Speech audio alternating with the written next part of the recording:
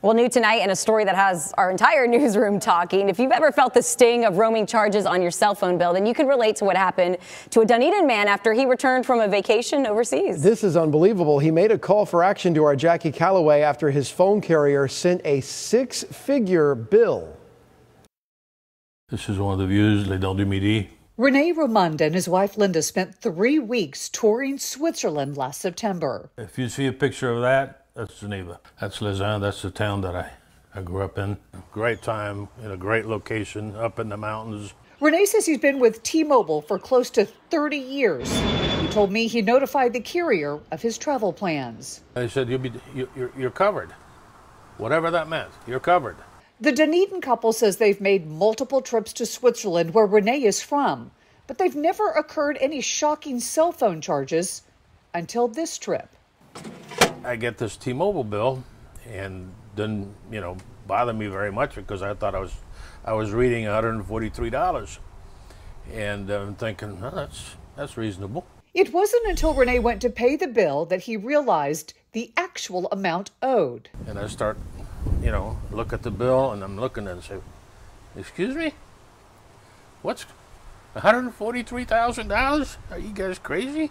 T-Mobile charged him for 9.5 gigabytes of data, which is average for 1 month. But in Rene's case, it was all roaming data, and that cost thousands of dollars each day of his trip. $8,000, $8,000, $7,000. So I called, and the girl put me on hold for a while, and she says, let me check this out and get back to you. She gets back, yeah, no, this is a good bill. What do you mean it's a good bill? Well, this is what you owe.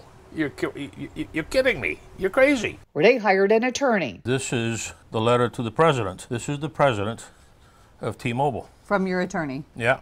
Any response to this? No.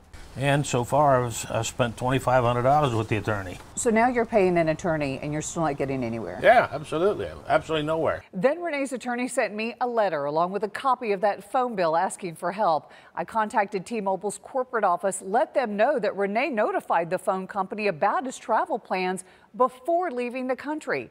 Days later, someone from T-Mobile called him. Mr. Raymond, we're very sorry that this, that this is the way it went, that, that this happened, blah, blah, blah. We're going to credit your account for the entire amount. T-Mobile told us in this email, we recommend our customers check the travel features of their plan, such as international data roaming, before departing.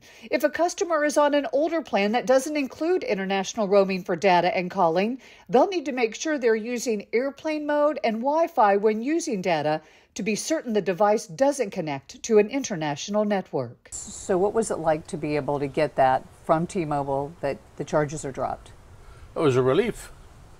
I mean, an absolutely relief. And I think that you're the one who made it happen. Each carrier differs on how it handles roaming charges. The terms are posted on their websites.